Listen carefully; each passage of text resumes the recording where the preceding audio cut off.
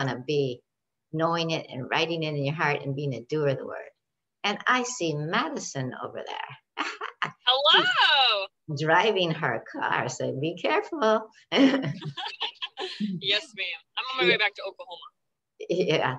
Okay, so yeah, you'll probably have a long drive then of wherever you are. Yes, exactly. I have like 3 hours left, so yes. Oh, so we pray for safety on the road with you. Amen. The Lord is with you, and He's mighty to save. So the holy angels will guard you and make sure that you're in perfect protection. Because now we're going to pray Psalm 91, but don't you be looking at the screen. You be looking at your driving. Yeah, you can listen, but no looking. Okay. Okay. Yes, ma'am. Yeah. Otherwise, we can't guarantee you're gonna. You gotta have some common sense too. But we'll tell the angels take over on autopilot. But yeah, so I'll share a screen, and I'm so happy all of you are here with me, and we're gathering in whose name? The name of Jesus. So let's sing shalom to each other, and let's start right in on Psalm 91. So shalom, shalom to the far and near.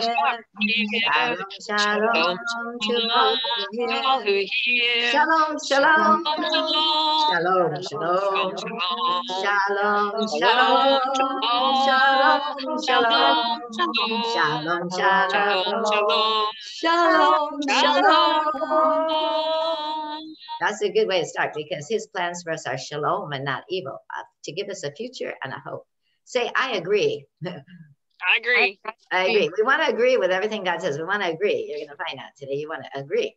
You don't want to speak against it like the Israelites do. You want to agree.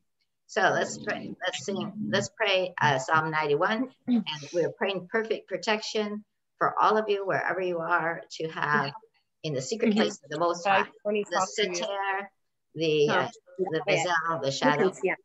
Okay.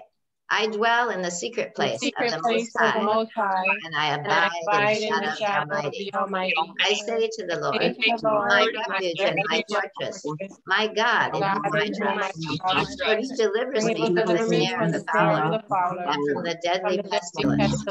He covers me with His pinions, and under His wings I find refuge. His faithfulness is a shield and a buckler. I will not fear the terror of the night, nor the arrow that flies by day, nor the pestilence that stalks in darkness, nor the destruction that wastes at noonday. 1,000 may fall at my side, 10,000 at my right hand, but it will not come near me. I will only look with my eyes and see the recompense of the wicked. Because I have made the Lord my dwelling place, the Most High my refuge. No evil shall be allowed to befall me, no plague come near my tent. For He commands His angels concerning me to guard me in all my ways. On their hands they bear me up, lest I strike my foot against a stone. I tread on the lion and the adder, the young lion and the serpent I trample underfoot. Because you cling to me in love, says the Lord. I deliver you. I protect you because you know my name. When you call to me, I answer you. I am with you in trouble. I rescue you and honor you. In long life, I satisfy you and show you my salvation. And that's Yeshua, which is Jesus' name. Like He told Joseph, He'll name that baby Jesus, well, Yeshua in Hebrew, because He will save the people from their sins. He saves us. He's salvation in every situation. And I mean, He's the deliverer, He's the redeemer, He's the vine, and we're the branches. And we're going to talk about that today. Oh my goodness, what we're in for is wonderful. So you want the glory to fill the place where you are, and you want the glory to fill your heart. Okay, so let's have the glory fill this place. So I say glory, you say glory. As we sing the salvation story, I say glory, you say glory. We sing glory to you.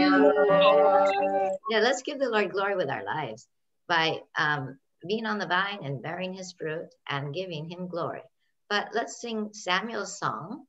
And you want to hear God's word to you today. You want to hear that in your heart all the time, every day. Remember last lesson, one thing. You always need to know the one thing that he wants you to do at that moment. And, I've been asking him lately, tell me the one thing. And he'll tell you. He'll take you right to the scripture and he'll tell you that one. And, because there's myriads of scriptures on every problem. So you need the one particularly that he sends. He sends his word to heal you and deliver you from your destructions. So what that word is, you need to hear it. And that's where this lesson started that you will hear today, is I was debating on whether to do something or not to do it. And I wasn't sure. And he took me, I said, what's the word on it, Lord? And he took me to John chapter 15, line 7. That's what started the series we're going to start today. But I will get to that in a moment. See?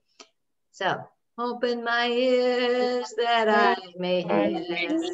Open my eyes that I may see.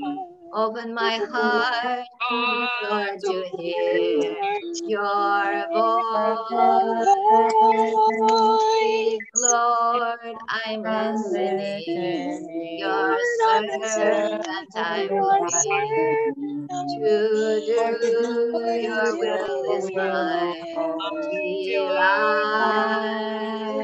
Speak, Lord, I'm listening. Your servant I will be. For to do your will, O Lord, is my delight. Yeah, so we want to get filled with the Spirit so we know, we approve what is the will of the Lord in our lives. And, he wants to lead you, the Holy Spirit, in the right paths for his name's sake. So what we are saying, Adonai, Yahweh, you'll see it's Lord, Lord in the English translation, has given me the tongue of a disciple. We're going to talk about disciples today, that I may know how to sustain the weary one with a word that will rouse him. See, that's that one word. You got to get it for yourself, and you want to speak that word to other people, the one word they need to encourage them at the moment. And there'll be one. He awakens me morning by morning. He awakens my ear to listen as a disciple. Adonai Yahweh has opened my ear, and I was not disobedient, nor did I turn back. So when we hear that word, we want to run with it, right? We want to run with it. So we're going to sing out our joy song. So, oh Lord, you've given me new birth in him who died, and all I need for this new life you have supplied. So let's try. Okay, ready? Oh Lord, let's see. Oh Lord, you've given me new birth in him who died, and all I need for this new life you have supplied. You have showered me with grace and lifted up my face, that I might shine with joy. I am the wheat chiefly gathered in your barn, and no weapon formed against me does harm. You have showered me with grace and lifted up my face, that I might shine with joy. You created me anew in Christ my life. You hide me underneath from worldly strife. You have showered me with grace, lifted up my face, that I might shine with joy. That I might shine with, that I might shine with, that I might shine with joy. Today we're going to be talking about the vine and the branches, so I thought maybe we should sing this. Okay? On the night of that Last Supper, when you gave us the bread and the wine, you told us how to be fruitful, branches on your vine. You said, love one another as I have loved you. When you do this, you'll be fruitful in everything you do. So love one another as I have loved you. Then my joy will be within you, and your joy will reign true. And to love is not an option. When you spoke it, you spoke as the man, so that when we shall fulfill it, grace will flood our land. You said, love one another as I have loved you. When you do this, you'll be fruitful in everything you do. So love one another as I have loved you. Then my joy will be within you, and your joy will be with you. Love does not seek its own interest. It is patient and gentle and kind.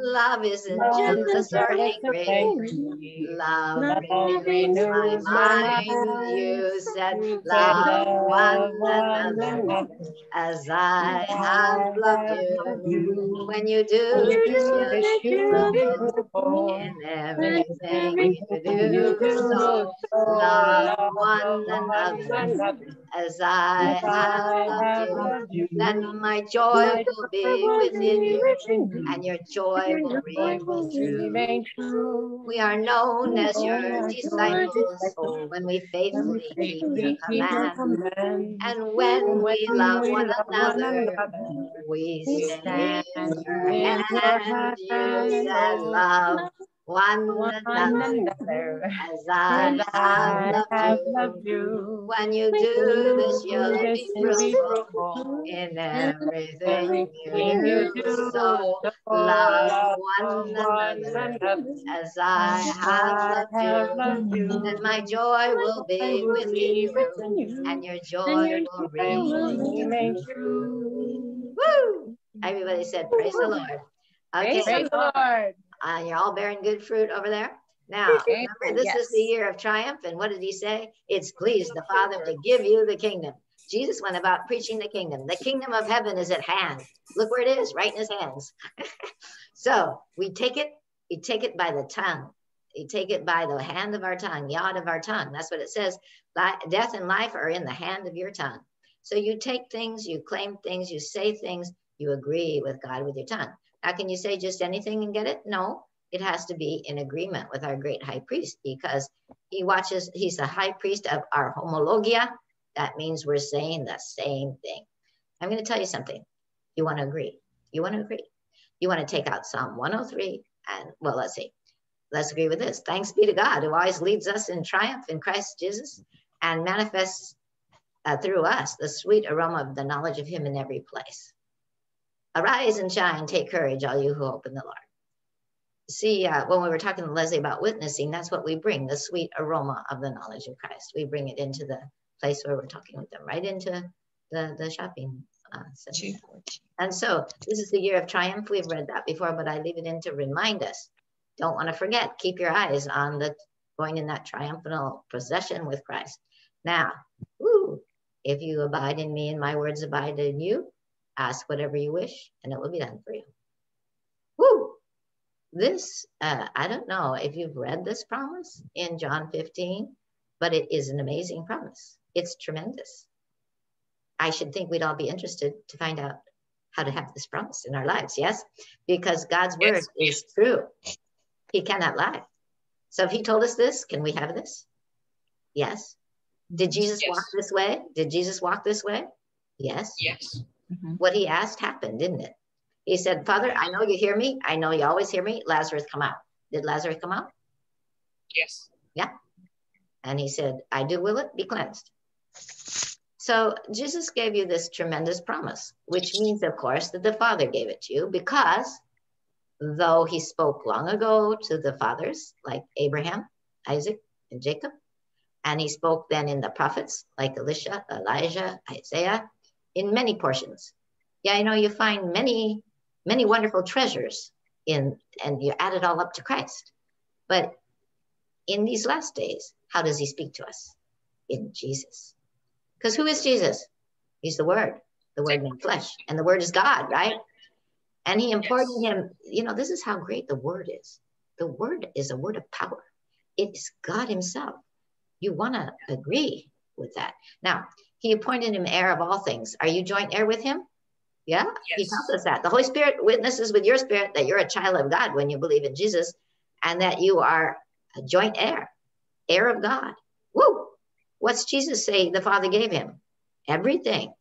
What's yours in Jesus? Everything. Yeah, he's everything. So he made the world through that word. And Jesus, we see the radiance of the Father's glory. What does he say about you? If you're following him, you're now the light of the world. And you don't put it under a bushel basket. You shine it on everyone in the house. You're putting your hands on the sick. You're speaking, you're casting out demons. And the exact representation of his nature. There's Paul in his letter to the Ephesians, he prays that we'll be filled with all the fullness of God. How can that happen? You get filled with the Holy Spirit. Because who's the Holy Spirit? He's God. If he's in you and filling you up, what are you filled up with? Resurrection life, okay? And he holds everything. Now here's the promise. So I want somebody to read it for Leslie, you were first on. So will you read us the promise? Okay. If you abide in me and my words abide in you, ask whatever you wish and it will be done for you. John 15:7. Okay, we're starting on a journey here. We're starting a treasure hunt. But did you ever read this promise? Now I'm going to ask you a question. Do you believe it? But now the most important question, has it come to pass in your life? If it has not, yes. And if in your heart you've been disappointed when things didn't manifest that you had wanted and asked for, then it's time to take another look. Now, first of all, you got to see this promise has a condition. It says, if you, then what happens? The other, right? So first you see it's only for those who abide in Jesus and his words abide in them. So I would think we would all be desirous to make sure we're abiding in him and his words are abiding in us, which of course also means that in him you are abiding in the Father because his words are abiding in you, since Jesus only spoke the Father's words. And I want to, tell you, you can tell real easy whether someone's abiding in Jesus and abiding in his word or not. Yes, you just so have to talk with him for a while. Yeah. And you'll see what I mean in a minute. You'll see what I mean in a minute, but I'm jumping ahead. So I don't want to jump. You will know them by their fruit, okay? Fruit of the lips and fruit of their lives, okay? So we're going to be checking on your fruit today. No, I'm kidding. Now, I want somebody, Anne, will you read for us if anyone loves me? Unmute. Oh. I'm sorry. If anyone loves me, he will keep my word, and my Father will love him, and he will come to him and make our abode with him.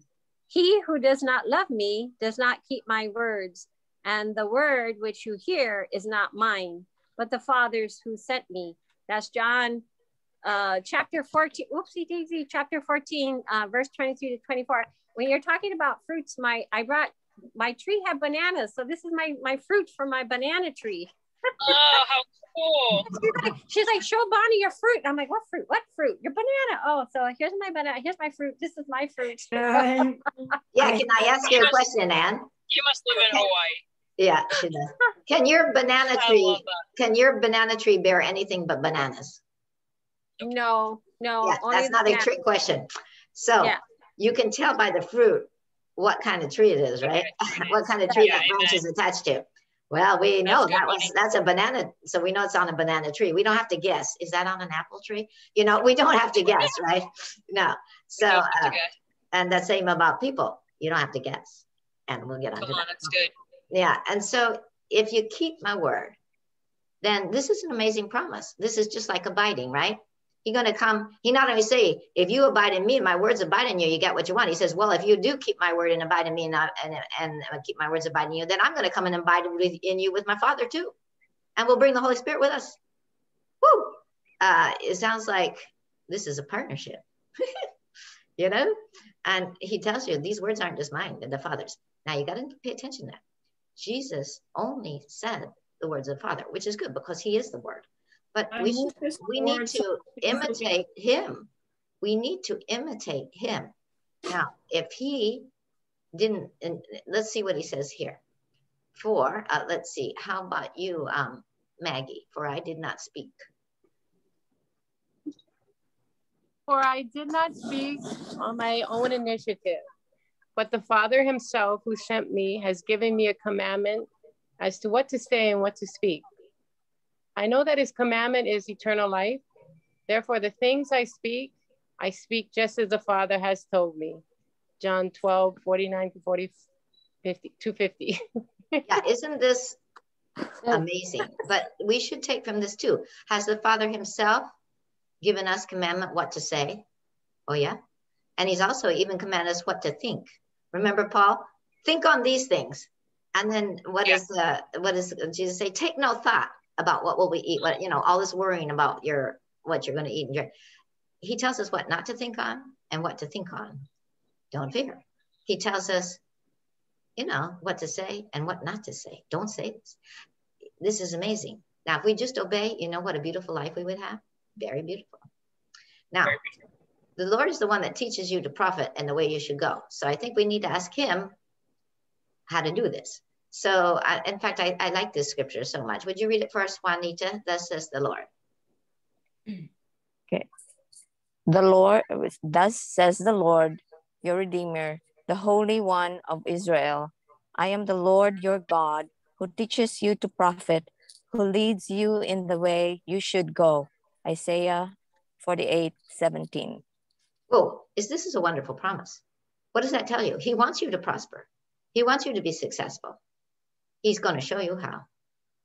And so today, for those of you, and I know it's all of you, who want to go deeper and see this promise prove true in your life, for his words, it says in Psalm 12:6, are pure words, as silver tried in a furnace on the earth, refined 7 times. So we know his words are true. And this is beginning a series of life lessons on how to abide in him and have his words abide in you. So you can ask what you wish and it will be done for you. Do you sound interested in that? I think we are. Now, maybe I just want to show you something for a second. Let's go here. Okay. Let me open another screen because I just want to show you what the lessons are going to be. So you want to join every week. Okay, lesson 1 is today. Forgive, forget, and proceed. Life lesson 2 will be next week. Do not fear, only keep on believing. This is lessons in how to abide. Life lesson number 3, give and it shall be given unto you. Life lesson number 4, love the Lord your God with all your heart, all your soul, all your mind, and all your strength. This is an amazing teaching. I never understood it until, he's exploring these with me in a way that I never even saw him. Life lesson number 5, love one another as I have loved you. This is amazing. Life lesson number 6, believe in the name, mindful of the covenant. Life lesson number 7, never waver, never quit, the life of the overcomer. Life lesson number 8, call it all joy. And life lesson number 9, just agree. So I think you may be interested in joining every week, yeah? You don't want to miss any of these. So I'm so happy that all of you are with me. This is a blessing. Now, if you want to read, I'll call on you. So, I need your attention now. Here, we're going to go back to our share screen with this one. Okay. Now, we know that when we're going to take a promise, you can't just look at the promise. You got to look at everything around it, in context. So don't take it out of the text, You want to see what it says around it because it's going to give you huge insights on how you do it, you see. So we want that. Now, this promise, I think many of you know what is in John 15. It's the teaching about the believers being like a branch in a vine, abiding in the vine.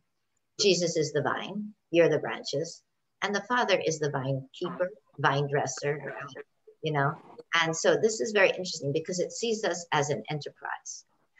We're producing and we're getting from our source, but we're all producing. It's enormous. What this is enormous. It's a like teaching to Jesus being the head and us the body, and then the Spirit going through as the life of the body and abiding in each one. But so you're going to see that this is a heavenly calling to this kingdom enterprise, and it's a vineyard. He'd tell them, have you been standing here idle all day? I'm going to send you to the vineyard. Well, let's go to the vineyard, okay? So let's see how Jesus starts it out. Now, will you read for us, Kanani? I am the true vine. Okay. I am the true vine, and my Father is the vine dresser. Every branch in me that does not bear fruit, he takes away. And every branch that bears fruit, he prunes, purges, cleanses. It is so that it may bear more fruit. You are already clean, purged, because of the word which I have spoken to you. John 15, verse 1 through 3. So this is amazing. This is beautiful. He's the vine, the Father's the vine dresser, taking care of the vine. He sees the vine and the branches as one entity, right?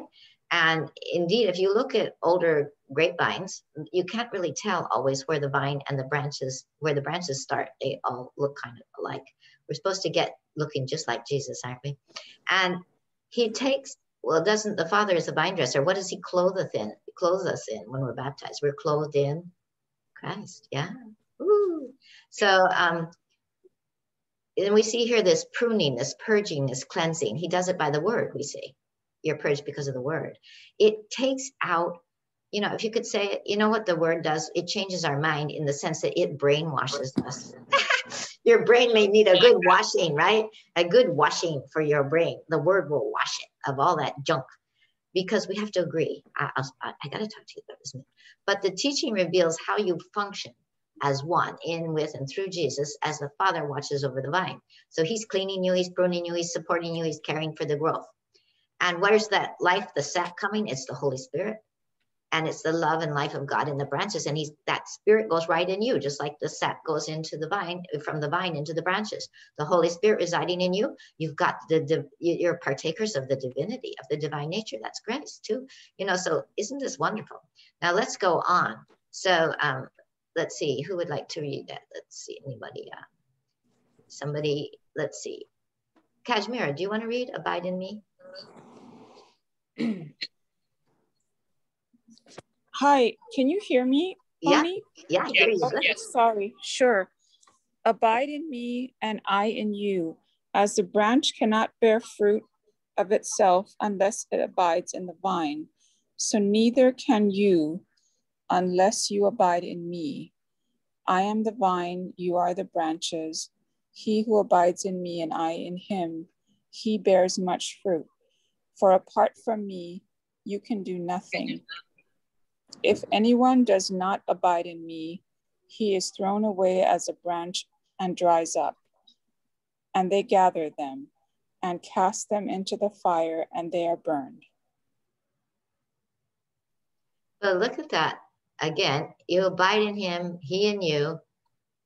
Then you're like this branch on a vine, and you'll bear fruit, because branches can't help it. They bear fruit. If they're a good branch and they're attached, it's going to come. And you're going to bear the fruit of the vine you're on. And so we're going to bear the fruit of the Spirit. And we know what that is.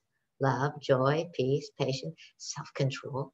Whoa, and what do? You eat the fruit of your lips. You're going to get to eat that fruit. Woo, and you're going to feed it to others too. And, but apart from him, we can't do anything. Isn't that wonderful? You don't have to worry about doing this on your own. He said, I already know you can't. A branch can't work without the vine. It just can't. But with the vine, it's great. But what we have to realize too is that, you know, without being attached, we can't bear the fruit. And you can't live apart from the vine. A lot of people are the living dead. They're not attached to the vine and they're trying to bear fruit, and their fruit's not going to last. So, you know, but the branch is the part that actually bears the fruit. Somebody's having a very interesting conversation, but we don't want to hear it right now. Who's ever laughing so hard or whatever, will you mute yourself, please? And so, and although I love to hear it, but not right now. So when the vine, when it's attached, it's receiving everything from the vine, but also from the sunshine.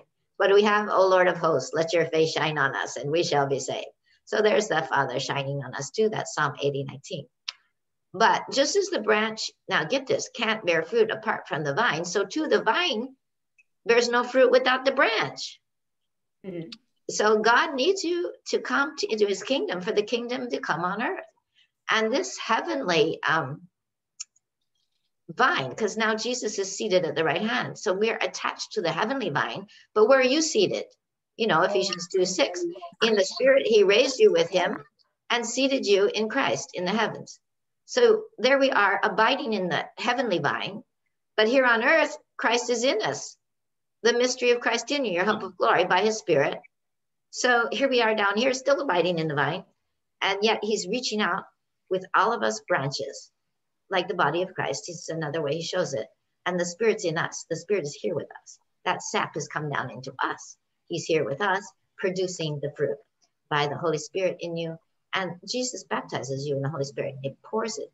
That pours the love of God, God himself, into your heart so you can love, so you can do these things. Now, we can do all things in him who strengthens us. But without him, we really don't bear any good fruit. So now let's look at the very first sentence after the promise. Janice, will you read that for us? My Father. My Father is glorified by this, that you bear much fruit, and so prove to be my disciples. John 15:8. Oh, so we see something wonderful here. It's disciples. The abiding life is the life of a disciple, and it should have fruit. And Jesus very clearly defines a disciple for you. Janice, you didn't read a lot, so read this, John 8:31, right here. If you continue. If you continue, abide, remain in my word, you are truly my disciple. And then you will know the truth, and the truth will set you free. John 8:31-32. You see, all these scriptures are matching up. You know, it tells you what a disciple is. A disciple is one abiding in the word, same word that he uses in John 15. So you abide in the word, you listen to the word, you study the word, you meditate on the word, you speak the word, you do the word. We see that in the letter of James. We see instruction to Joshua of how to be successful, right? You got to meditate on the word day and night. You got to speak only word. You're going in a land of giants. You better stick in agreement with me on the word, or you're going to get scared. You know, you need to walk in the word. So it's a total oneness with his word. It's an agreement. See, a disciple is in agreement with his teacher and becomes just like his teacher. Now, I'm going to tell you something. Well, I'll just read that. It's enough for the disciple that he become like his teacher. That's Matthew 10:25. So we want to be like our teacher. Now, if you keep God's word, you are his disciple. But what happens if you keep the devil's word? Guess whose disciple you are? Yeah. And you're going to get the same fate he got, right? Now, let's read that. Okay. Oh, Janice, I'll get you again. If they have called the head of the house Beelzebub, how much more the members of his household? Matthew 10:25. Beelzebub is the Lord of the flies. And I got to tell you, Satan is like a fly. I mean, he's going to keep coming after you and he's annoying, but can a fly kill you? No. So, you know, what you have to do is know he's not that power. He's about like a fly, but flies keep trying to land on you and you don't want to let them land. He's trying to give you his thoughts. He's trying to inject your thoughts. And if you won't listen to him, he'll try to make you see it on the news or read a book, or your friend will tell you, or whatever. You know, he's trying to get somebody to get a thought in your head. That's the wrong thought. That's what he wants to do. So you got to watch your words that you're allowing yourself to think on and the words you're saying, and decide whose disciple you are. And as I said, they'll know you by your fruits. And what fruits are those? The fruit of your lips and the fruit of your lives. So that's God has prepared a life of good deeds for you in advance in Christ Jesus, that you might walk in them. That's your choice. And, you know, and the fruit of your lips. Now, if you're dwelling, now think about this, think about your thoughts. If you're having thoughts of envy, anger, bitterness about, you know, anybody, your siblings, your coworkers, your boss, anybody, if you're not abiding in the Lord, his word. And if you're allowing depression, grieving, fear, anxiety, jealousy, condemnation, and other thoughts of a similar vein to control your mind, you're not abiding in the Lord. And you're going to get mentally ill. These are not his words abiding in you. What you have to do is develop what's called a zero tolerance policy for words contrary to God's word if you want this promise. I am working on this, and it's the most wonderful thing. I have gotten a zero tolerance property. But see, then you start noticing the minute you slip into one, you look at your joy level, you look at your confidence level. Now, I'm going to tell you something right now that's going to be very helpful to you, because as many of you know, I have something I keep bringing up to the Lord that I did in 2012. That I think he told me to do something and I didn't do it. I started and then I didn't do it. And all these years I'm like, this is like Moses with the promised land. I didn't do it. But, you know, so he finally says to me the other day, are you going to agree or not? And I said, He said, what did I tell you? First importance, Christ died for your sins. Your sins are forgiven. I remember them no more. And he starts going through Psalm 103. I forgive all your sins. How many is that? I said, oh. He said, are you going to agree with it or are you going to fight with it? I said, oh, I agree. He said, okay, start agreeing. He said, anytime you get that thought, say, oh, no, no, I agree. I'm forgiven. I agree. I agree. I'm healed. So listen to Psalm 103 and just say, I agree after me. Okay. He pardons all your iniquities and sins. I agree. Okay. He heals all your diseases. I agree. I agree. Okay. He pardons, wait, I said that right. He redeems your life from the pit. That's depression. That's addictions. That's financial problems. Okay. He redeems. That means he pulls you out. He saves you. He makes you prosperous. He makes you self-control, no addictions. Do you agree with this? He redeems. I agree. I agree. Okay. I agree. Angels are I listening. agree. I agree. Now, I agree. he crowns you. Okay. He surrounds you with love and compassion. I agree. Don't I start agree. saying everybody hits me at my job. I can just tell. No, you say he surrounds me with love and compassion. I agree.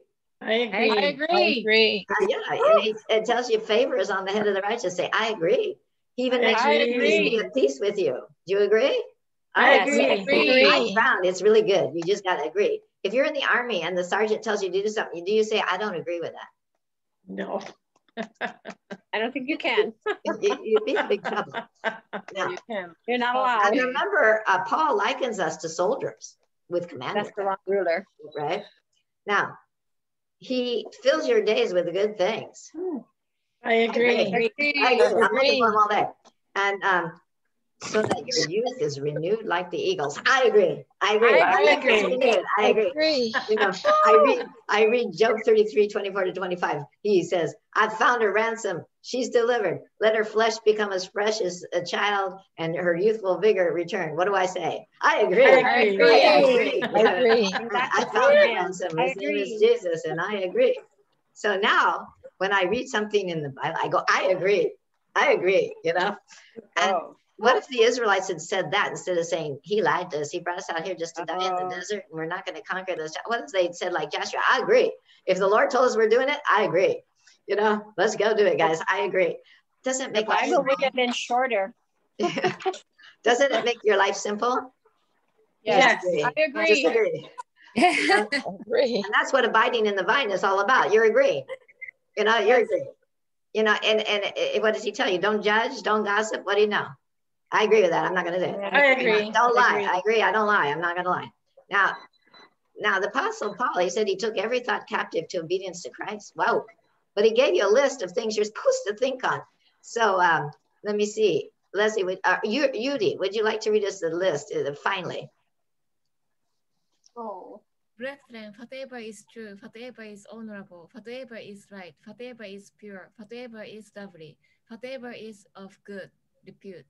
If there is any excellence and if anything worthy of praise, dwell on these things. The things you have learned and received and heard and seen in me. Practice these things, and the God of peace will be with you. Philippians 4:8-9. Now that's a nice long list of things you can look at or think about. Don't get off it. You know, that's your checklist when a thought comes in. Let me check you out before I employ you. Are you true? Are you honorable? Are you lovely? Do you agree with God? Are you right? You know, and if it doesn't, you say, out, you know, you're not staying. So I'm not thinking on you, but this is good. And this is good about your coworkers, about your husband, about your children. Don't be just looking at what's bad about them, because pretty soon you're going to be scolding and not molding them. Yeah. You see the difference? God is the potter with the clay. He molds us by his word. He molds us. He doesn't scold us. Has God ever scolded you? No. He speaks the word that's correction. But God, you know, at times I've deserved a good scolding, but I haven't gotten it. He gives you a correction, right? And he's molding you.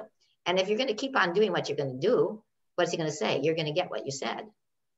That's just a spiritual law. They got what they said. They said we'd rather die in the desert, and that wasn't God's will, but guess what they did? They died in the desert.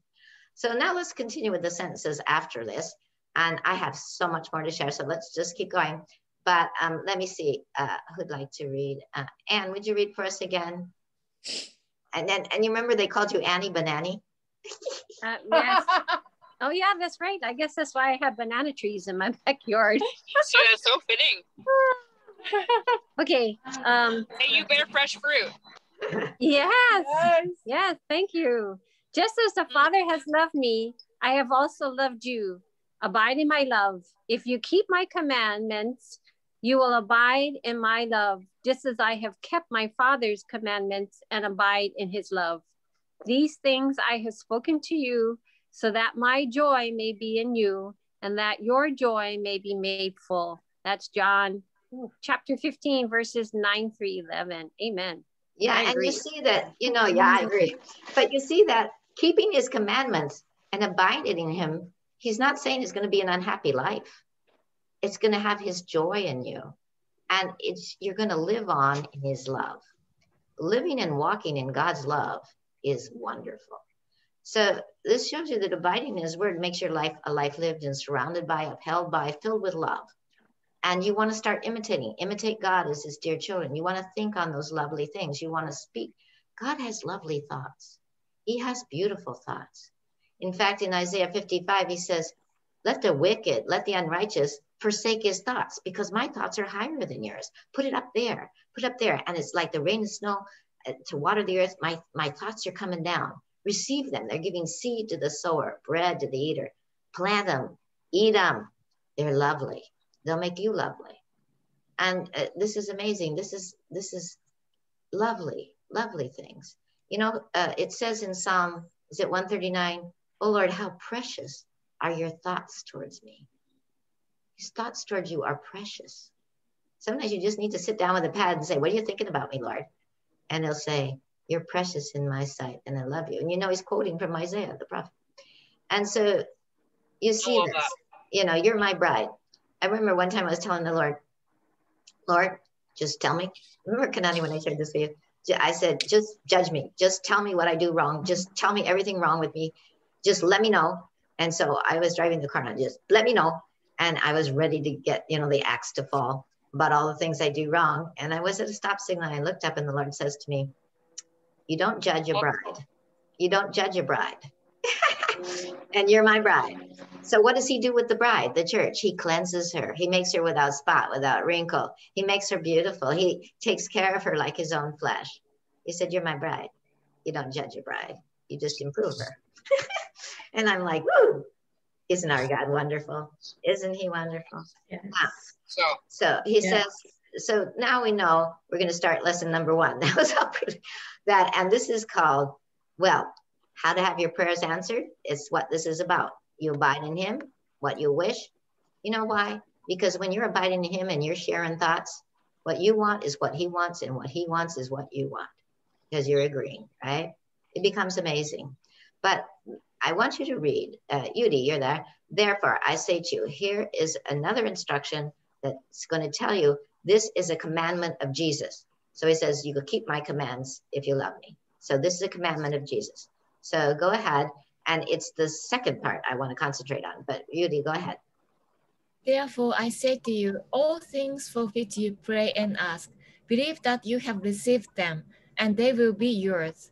Whenever you stand praying, forgive if you have anything against anyone, so that your Father who is in heaven will also forgive you your transgressions. But if you do not forgive, neither will your Father who is in heaven forgive your transgressions. Mark 11:24-26. This is very serious. And I think that's why the Lord wanted to start his life lessons here. If you don't learn this and let go of those things, you cannot go forward. So you'll notice the first part is going to be our lesson next week. Don't fear, only keep on believing to have what you've asked for. But the second is important. It's not going to come to pass unless you're forgiven. But I always used to puzzle about this part. If you don't forgive, he won't forgive. But I said, Father, you took care of all my sins on Jesus, so I am forgiven. But then you may remember the teaching on the standard, but I want to go back to it. So life lesson number 1, forgive, forget, and proceed. So just look at your heart. You don't have to share this with me, but if you're harboring, many of us are, any kind of hatred, resentment, bitterness, jealousy, or anger against anyone, including yourself, you're disappointed in things you've done, or even God for putting you where he did and what you had, it comes in this category. So how do you get this out of you? Well, the Lord is certainly showing us, because if he asks us to do something, he shows us how. Now, Jesus told you, you must forgive your brother from your heart. So we see, like faith, because you believe in your heart, you speak with your mouth, that forgiveness is a matter of the heart. It starts in your spirit, the inner man. And that's where the Holy Spirit is, pouring his love in your heart. So we're seeing something here. But the Father tells you to forgive others in the same way he's forgiven you. And don't jump to conclusions of what you think he's done to forgive you. But maybe I would ask you. And so let's just read that. Kanani, will you read first? Let all bitterness. Let all bitterness and wrath and anger and clamor and slander be put away from you, along with all malice. Be kind to one another, tender-hearted, forgiving each other, just as God in Christ also has forgiven you. Ephesians chapter 4, verse 31 to 32. Thank you. And you know, we read that and we're like, okay, but how did God forgive you? And I know you all know. He didn't just say, okay, Bonnie, I'm just going to pretend you never sinned. God is just, and he has zero tolerance for sin. Let me know. He has zero tolerance for sin. You have to know that. The wages of sin is death. He told Adam, you eat that and matimut, you're going to die the second death. And you know what? So what did he do? He has to satisfy his justice, but he loves you. His mercy is very great. So he took all your sins and put them on Jesus. And boy, did he punish Jesus. You got to admit, the wrath fell on him like it's never fallen. Why? He had every sin on him from the beginning to the end of time. Every yucky, terrible thing anybody had done. So he forgives you by the blood of Jesus. He made peace through the blood of the cross and reconciled you to himself in Christ. He made him who knew no sin to be sin for you. In him, you become the righteousness of God. So you stand before the Father, blameless, holy, and without reproach because of what he did for you in Jesus. Now, Jesus took the punishment by taking your sins and your faults. But I want you to note something. He not only paid that price to the Father, he paid it to each of you. That's no longer your fault because he paid the ransom, though. It tells us in 1 Timothy 2:6 for everyone. Everyone's sins went on him. But whether you receive it or not will say whether you're still under your own sins or you've had them taken off. If Jesus is not your Lord and you have not received him, you have refused the gift of total forgiveness by him taking your punishment. You said, I don't need that. I can do it on my own. Have you ever tried to have somebody take Jesus as Lord and they say, I don't need that. I just want to do it on my own. You know, I'm a good person. I'm okay. You know? Yes. This is not okay. It's such a free gift. Won't you take it? It's so easy. But, you know, if you don't, the devil will be your master and you're going to die in your sins just like he is. Now, it's up to you. But you have to know this. That person that you're so mad at, Jesus did pay you the price of that sin by his blood. But there's a spiritual law that's even bigger than that. And that is this one. So, Madison, I don't want you to read because you're driving. Now, I asked Leslie, you read. Lisa, I think Lisa came in and then we'll get Leslie again. But Lisa, will you read, do not judge? Okay. It is a spiritual law that the standard with which you measure is measured back to you. And as you judge, so are you judged. Do not judge so that you will not be judged. For in the way you judge, you will be judged. And by your standard of measure, it will be measured to you. Now, this is a spiritual law. Now, things work by laws. Can you get out of the laws just because you don't like them? The law of gravity. Can you jump out your window just because you want to fly like Superman and you don't like it? No. You got to be smart. It's like the devil told Jesus, throw yourself down from the parapet of the temple, you know, and God will catch you. And just like, no, I'm not going to do that. That's stupid. You know, we said, I set up the law of gravity. I'm not going to go violate it. But if you don't forgive another person, what are you saying? That Christ is not enough to satisfy you for their offense. You're saying the blood is not enough for me. Well, then the Father has to apply that same standard to you. If the blood's not enough for you to forgive that person's sins, then the blood's not enough to get yours forgiven. That's your standard. Woo. Do you see? And that's why he said, when that servant didn't forgive his fellow servant, he said, I forgave you so much. Why didn't you forgive that guy? Now it's going back on you and you got to pay. So yes, our sins have all been forgiven, but there's a standard that you need to say, yes, that was enough for me. And that even has to do with your own sins. If you're after yourself all the time about how you messed up your life, you're saying the blood is not enough to have taken that away. Well, that's good. And then God to give you the same standard. Now, do you want that standard used on you? Sure. No, I agree. The blood is enough. How many agree? Amen. The blood is agree. enough. I agree. So that means you got to know it was enough for the other person too, to satisfy you. It's like when an insurance company pays you for the damage some arsonist or somebody did to your house. You're made whole. You don't have to go pursue the arsonist to try to get even. The insurance company will, because they want to get their money back. But that's like God making it right? But God's made it right for you. He's like your insurer. Now, do you see, this is like what Jesus calls, like we call the golden rule. He says, do unto others as you would have them do unto you. That's because that standard is going to come back on you. As you measure out to others, they're going to measure back on you. That's just sowing and reaping, you guys. That's the way the system works.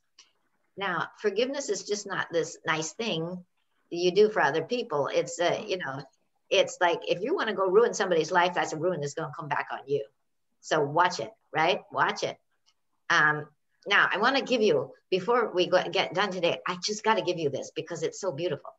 I want to show you a good example that God gave me to consider of forgiveness. And it's Jacob's son, Joseph. You're going to see this. You're going to see, he must have read that scripture, that if you abide in God and God's word abides in you, you can ask what you will and it's going to happen. He was careful about this, wasn't he?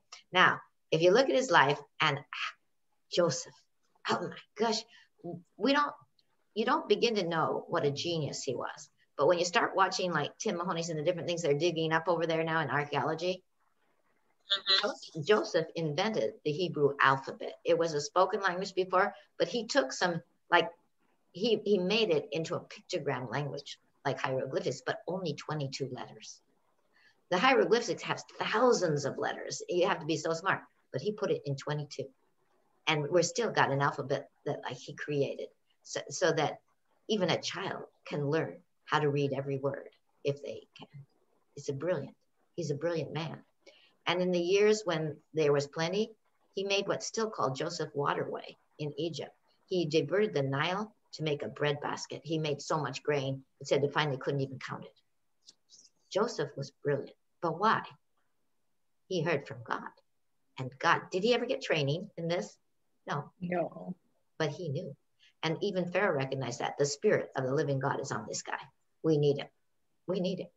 Now, this is a good example. Now, his brothers hated him, didn't they? They were jealous. Is that a wrong thing to have for somebody? They should have been proud of their brother, reflecting their family. Instead, they hated him. They were jealous. So what did they do? They plotted to kill him. But God didn't let that happen. Reuben, their brother, said, just throw him in that pit.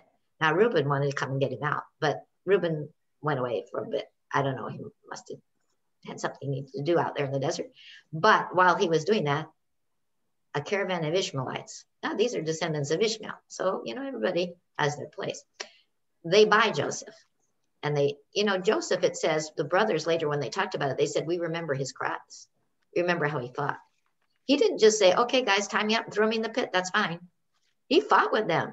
And all these big guys that were his brothers, he was only 17, overpowered him. Can you imagine being treated like that by your siblings? And then all tied up and thrown in a pit? And you can't get out. And you're wondering what's going to happen. And nobody can hear your cries but these brothers that did it to you.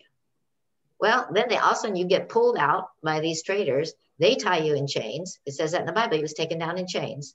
And they go sell you on a slave block in Egypt, somewhere you've never been. Now, this may have been something that a lot of people would think was not forgivable, and later would have talked about it on all the talk shows that they had them on. But, this was not Joseph's way, because we know it wasn't, because something the Lord keeps telling us repeatedly when he went down there. The Lord was with Joseph, so he became a successful man. What did we just read back there? That If anyone loves me, he'll keep my word, and my Father loves me, and we'll come to him and make our abode with him. Ooh. And we read again, when he became a successful man with Potiphar. There he is, such an excellent slave. He had a spirit of excellence. And you find out why. He said to Potiphar's wife, I can't do this evil in the sight of my God. He was always walking in the sight of God. And so he gets thrown in jail because he won't be impure with Potiphar's wife. And so it says in the jail, the Lord was with Joseph and extended kindness to him and gave him favor in the sight of the chief jailer. He got in charge of the jail. You know, wherever he was, people recognized the spirit of excellence and they put him in charge. You know, this is amazing. And what did he do? He blessed them. He made Potiphar rich. It says Potiphar never increased like that. He made the jailer so he could go play golf all day. And you know, Joseph took care of the prison. And we know that he did never have a down day because we read that when he was in the prison, two of the guys in prison there that he was in charge of, one morning he came in and he noticed they looked dejected and he said, why are your faces so sad today?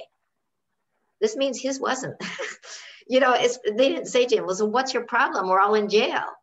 You know, he's like, what's your problem? Why are you looking sad? You know, that's interesting, isn't it? How many of you would be looking like wondering why somebody looked depressed in prison if you were in prison with them? You know, I was like, no, he was not going to sympathize with that. And we know that he never shared with anyone what his brothers or Potiphar's wife had done to him. Why do I know that? Listen to him. In the jail, he was talking to the two other prisoners, the beggar and that wanted to know what, and he says, you know, I'm in here because I was taken out by force out of my native land, and I haven't done anything here that should put me in prison. Is that a gossiper? No. Is that reliving and telling somebody? Because we know why? I think he just put it out of his mind too. He wasn't going to relive that. He wasn't going to talk about it. He wasn't going to bring it up again. Because why? It made him unhappy. He didn't want to be unhappy. He wanted to go forward to that dream he'd had where everybody was bowing to it. He wanted that dream. Now, Pharaoh knew nothing. We know that about Joseph's brothers because when they came for food in the famine and he discovered they were Joseph's brothers, he was so happy.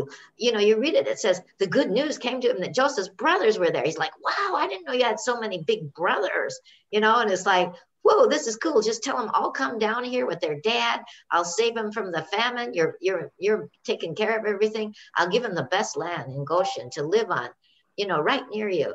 And would he have done that if he'd known what they did to Joseph? He loved Joseph. He would have hung them all by their toes, you know, but he didn't. And Joseph, finally, his brothers came to him and said, they're afraid. Now that he's in power, he's going to kill them all. But what did he tell him? He told him, you meant it for my harm, but God worked it out for my good. And not only my good, but your good, the good of our family that's going to not die out, but have descendants, and the good of everyone in Egypt and the Middle East. Joseph was very conscious of his mission, that God had sent him to save lives. And he was going to do it. And God told him how to do it. And we know that Joseph got everything he asked for, but he only asked for what God had shown him he could have, didn't he? And God gave him more. He gave him a beautiful wife, and he gave him a palace, and he gave him 2 sons that gave him so much joy. He even named one Ephraim. God has made me fruitful in the place of my exile. And Manasseh, he's made me forget all my trials, you know? And so this was beautiful. And you would say, did Joseph, he forgave, but did he really forget? And I would say to you, yes. And I think it's time for me to stop. I hear 3 o'clock ringing somewhere on somebody's clock. But I would say yes. You know why? Because never talking about what his brothers or Potiphar's wife had done to him, never reliving it in gossip, never dwelling on it in his own inner thoughts. And we know he didn't, because the mouth speaks what fills the heart. And never bringing it up again to the ones who did it to him. He never brought it up. They had to go to him and ask him, don't hurt us, forgive us. He's like, that's not on my radar. But I call that forgetting. Oh, sure, he knew what they'd done to him, but he chose not to let it bother him. And God knows what we've done, but he chooses to forget it because it all went on Jesus. And he doesn't see it on us anymore. So so when you abide in God and his words abide in you, it shows. It shows. It showed on Joseph, and he was humble. When Pharaoh said, I hear you interpret dreams, he said, it's not me. God will give Pharaoh an answer. And God did through Joseph. And Joseph made Pharaoh rich and well provided for. He made him the strongest empire. Now, I'll just say this before we close. The most perfect example, of course, of forgive, forget, proceed is Jesus. He kept pouring himself out to save us. And he was saving everybody who had rebelled and hurt God since the beginning to the end of time. Not just the people around him. Even all my sins, your sins. He was taking them on. Why? Because his love and his compassion outweighed any sin you can commit. And that's how it is with God. His mercy and compassion are beyond all we can ask or think. He remembers that we're formed from dust in our bodies, but with spirit and soul. But he knows how wonderful we can be if we hear the right words, if we think the right thoughts, and we say the right words. So remember, don't scold others, mold them into the word, because speak correction with love and compassion. They don't know what they do, but you know, because God's word should know. You should know. You're reading God's word. And what did he say? I call you friends because I've made known to you everything my Father told me. We know now. So we want to listen to his voice. So let's sing forgiveness song. You know, forgive, forget, and proceed. God's mercy and grace is all you need. But let's go on to this song. It's up. Oh Lord, you forgive and forget and remember no more for eternity. You ask me to do the same, to be able to pray your name. The sun must not set on my anger. From all malice and strife, my heart must be free. No bitter root to take hold, lest it rise up and ensnare me. You ask me to bless those who curse me, to show goodness and love to my enemy, to give to those who ask me, with a heart truly cheerful and free. I must not judge others so harshly, for the measure I use issues back on me. From offense, I must be free to love others the way you love me. So I had other songs here, but that's enough because we hit the 3 o'clock. And remember what happened at 3 o'clock? He died for us on the cross, right? And that was the evening sacrifice of the little lamb every evening in the temple. Aren't we blessed to have so great a God? So great a God that forgives all our sins, that heals all our ills, that pulls us out of the pit, that surrounds us with love and compassion, that fills our days with good things. So our youth is renewed with the eagles, like the eagles. And what do you say? I agree. I agree. So you just need to agree with him and not think about the other stuff. We just agree. And so let's get the final blessing here. And, you know, thank you everyone for joining me. I'm just so pleased that you're with me. So, and we're with God. We're all abiding like little branches on the vine and producing the fruit. And we're together as one living stones, being with the chief cornerstone, Jesus, being built into this temple on earth. Let's take this seriously and get his fruit out. Yeah. So the Lord bless you and keep you. The Lord make his face shine on you and give you his grace. The Lord smile upon you and give you shalom. Shalom, shalom, shalom.